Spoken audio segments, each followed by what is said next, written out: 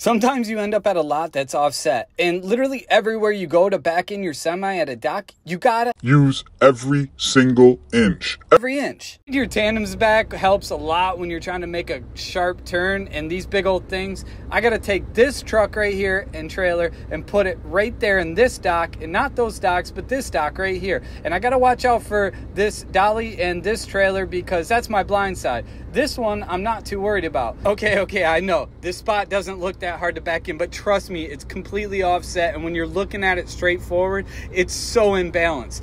These docks like this right here is where you gotta use every single inch. Every single inch. Just 1 inch, 12 inches, it's not enough. You gotta use it all. I like to position my trailer to the inside of the trailer that I can actually see. And that's when I start cranking my wheels so I can get a better angle. Then I pull straight ahead and realign myself and back her on up. There you go, use every inch.